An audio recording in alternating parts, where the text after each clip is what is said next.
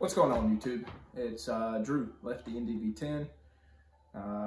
Feels weird to be on this side of the camera. So this is something that I've been meaning to do for a long time, and just so much other stuff going on that I've been lazy on it, but I'm finally gonna sit down and do a weekly video series, something that I'm gonna hold myself to. So I need lots of comments and encouragement down below to keep this up.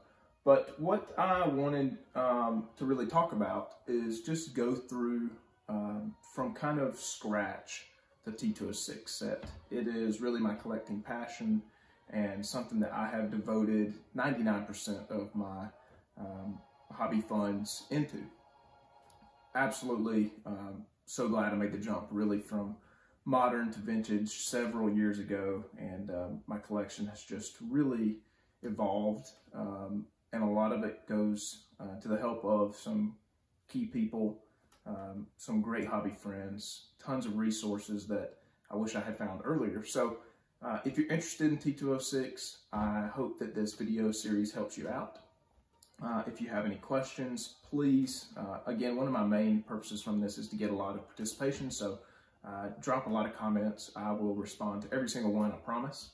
But yeah, this is just going to be a brief overview of the T206 set. So episode 1, a brief overview.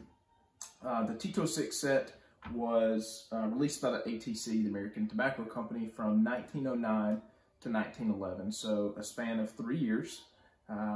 They came in 3 different series: the 150 series, 350 subject series, and then the 350 to 460 subject series. So 16 tobacco brands participated in the release. Primarily, in the beginning, was Piedmont, Sweet Capital, Old Mill, Sovereign, Hindu. The list goes on and on and on. But the set's popularity really just took off.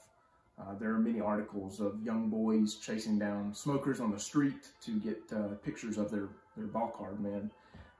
And just the menace that really created really birthed the hobby as we know it. That was kind of the start. So not the first baseball card set really ever made, but really the first mainstream. So I've got some notes, obviously issued in 3 different series, as I previously said.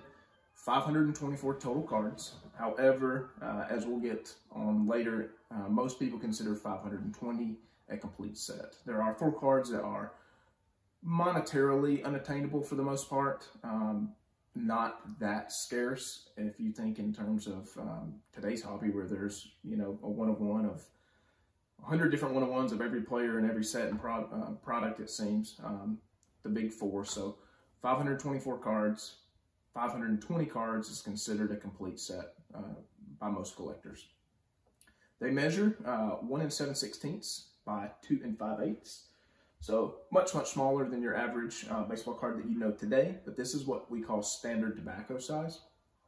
Really set the tone for sets to come after that, all pretty uniform.